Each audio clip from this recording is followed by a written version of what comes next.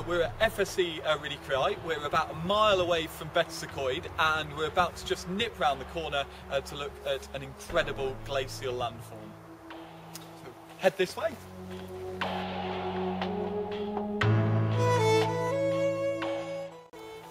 So the field centre is in the middle of this huge U-shaped valley, and from that side of the valley across to the other side of the valley is about 450 metres. So the glacier carved out a U-shaped valley, a glacial trough, 450 metres wide.